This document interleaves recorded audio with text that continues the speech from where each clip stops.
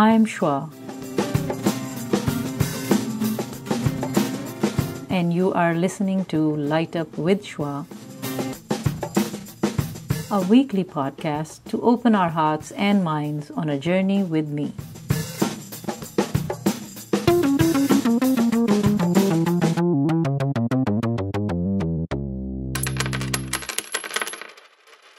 Hello everyone.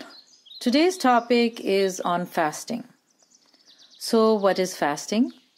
Is fasting relevant today? Let us explore a little. It depends who is fasting and what their belief is and what their respective faith tradition prescribes them to do, or is it medically prescribed? First, I will talk about what scientists and researchers are saying about fasting and its effects on our health and diseases. And then I will talk about what Islam prescribed about more than 1400 years ago. Now, in our current times, people like Mark Mattson, chief of the Laboratory of Neuroscience at the National Institute on Aging, and also professor of neuroscience at the Johns Hopkins University, and he's also one of the foremost researchers in the arena of cellular and molecular mechanisms underlying multiple neurodegenerative disorders like Parkinson's and Alzheimer's diseases. So Mark believes that fasting twice a week could tremendously lessen the risk of developing both Parkinson's and Alzheimer's disease. He has been publishing papers along with his team to prove it. He has explained it in his TED Talk, and I will leave his and other links on my website for your information.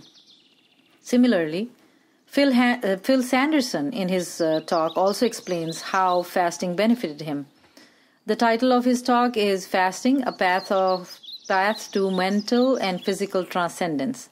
On the same lines, Dr. Bert Herring also advocates that how fasting is beneficial and has great value that he found in his research on the global obesity and his altered outlook on medicine. These were a few examples from today's scientists and their research on fasting. Now I'll talk about how fasting has been prescribed in the Islamic faith tradition.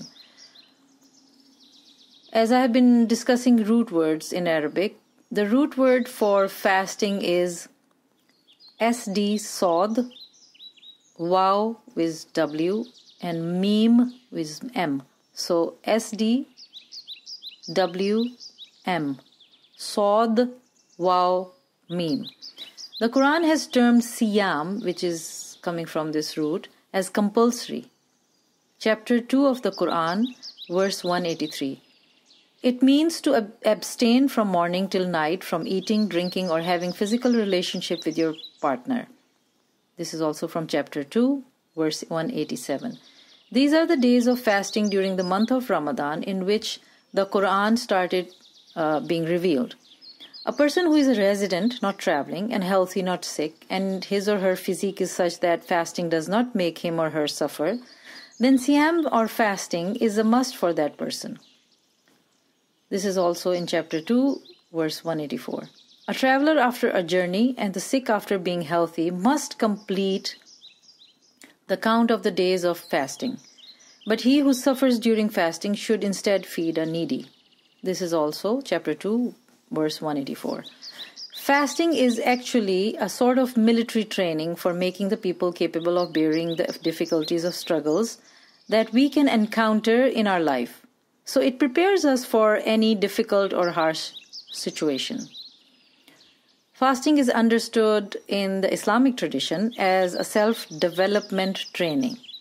Muslims fast for about 29 or 30 days depending on the lunar sighting, and if properly observed and keeping the spirit of how Messenger Muhammad, peace be upon him, the youngest and the last messenger in the line of messengers, observed the fast during his lifetime, then there is no reason that we would be fat or obese. Instead, we would be healthy and have tremendous self-control. It must not be done as just a ritual, but as a system of physical and spiritual development. I believe that self-control is a prerequisite both for steadfastness and fortitude in the field of life. I think many of you will agree that getting used to hard times or routines trains us for all kinds of unpredictable circumstances, that can occur in our lives, like food scarcity, water shortage, as nowadays it's happening in South Africa. Therefore, fasting is extremely relevant today, in the most modern day life as well, because we are observed to be eating mindlessly and in stress or other times, so fasting can help us shed these detrimental eating habits and other such habits that we want to rid of. I don't mean to say that all Muslims fast according to the prescribed way or even fast, but those who do can reap the benefits of this practice. And those who are not Muslims sometimes do observe these fasts, and they can reap the benefit. So many Muslims all over around the world do fast in all kinds of weathers and schedules in the North American and European countries. The schedule of work and school does not change in non-Islamic countries, which makes it tougher to observe the fast at times, but still Muslims do observe them. So for your information, I will mention a little about Lent, which is a month of fasting as well. This year, Lent began on February 14th, which was a Wednesday, and is ending on Thursday, March 29th. The Lent period reflects when Jesus fasted and suffered in the desert for 40 days and 40 nights before he started his ministry. Lent is approximately a month-long period that leads up to Easter. It is a period of fasting, penitence, and prayer for Christians around the world. Those who observe it believe they are giving up things they want in order to focus on what God wants. So this is in the Christianity, the Lent, the event of Lent that goes on.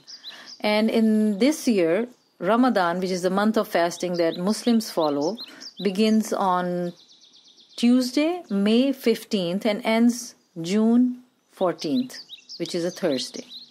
So my message here is to learn about the fasting in your faith tradition and see how it can help you with getting healthier or maintain your health. So next time you see your Muslim friend or colleague fasting, appreciate and be supportive to them.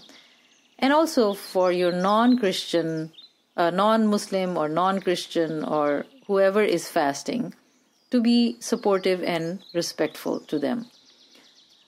I will end it, end our episode today with a quote by Mark Twain, which says, "A little starvation can really do more for the average sick man than can the best of medicines and the best doctors." So thank you for listening.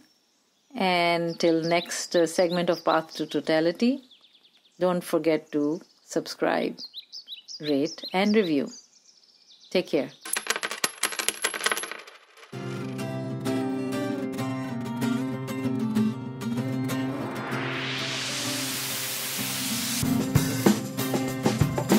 Thank you for staying with me through this exciting episode.